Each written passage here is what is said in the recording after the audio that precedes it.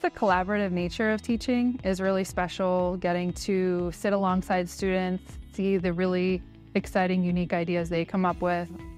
I'm Stephanie McGoldrick, and I'm an interior architecture and design professor at UMass Dartmouth. Interior architecture and design lends itself to collaborations here on campus. We have a lot of opportunities to talk with engineers, nursing, psychology, other majors that help to inform some of the designs that the students create.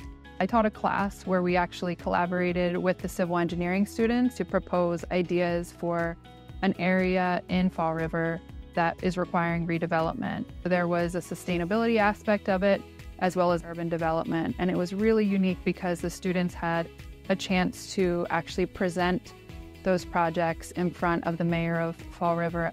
We also have a lot of activities where professionals come into the classroom and engage with the students, where they are creating interesting lighting displays when the professionals work alongside them as mentors. Or they're doing professional portfolio reviews where they're showing off their work to professionals and getting critiqued. We are a CETA accredited program, and that's really important thing for students to consider. That means that what we teach here allows students to go on in their profession and be a licensed professional. It is such a privilege to teach these students and to be part of the faculty at UMass Dartmouth.